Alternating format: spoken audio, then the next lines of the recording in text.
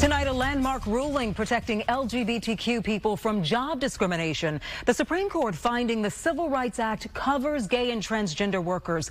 The action expected to have a major impact for an estimated 8.1 million people in the U.S. New at 5, Tim Pulliam getting reaction from a Triangle attorney about what that means moving forward. Today's Supreme Court ruling makes it unlawful to discriminate against someone in the workplace based on their gender identity or sexual orientation.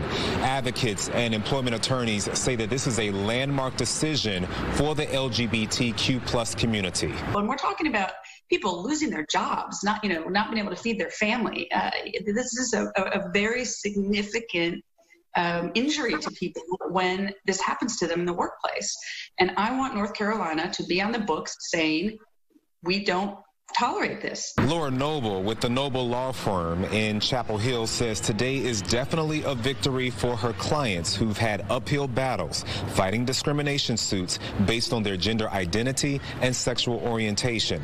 North Carolina is not one of the 22 states across the country with state laws specifying protections for the LGBTQ plus community.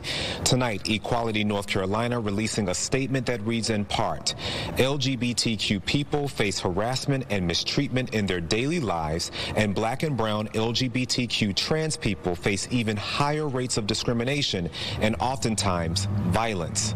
House Bill 142 still prohibits trans people from using public restrooms in state government buildings and facilities except for those controlled by Governor Cooper. The state's Republican-led legislature has also banned local municipalities from drafting their own employment protections, but this ruling gives the LGBT community those protections under federal law.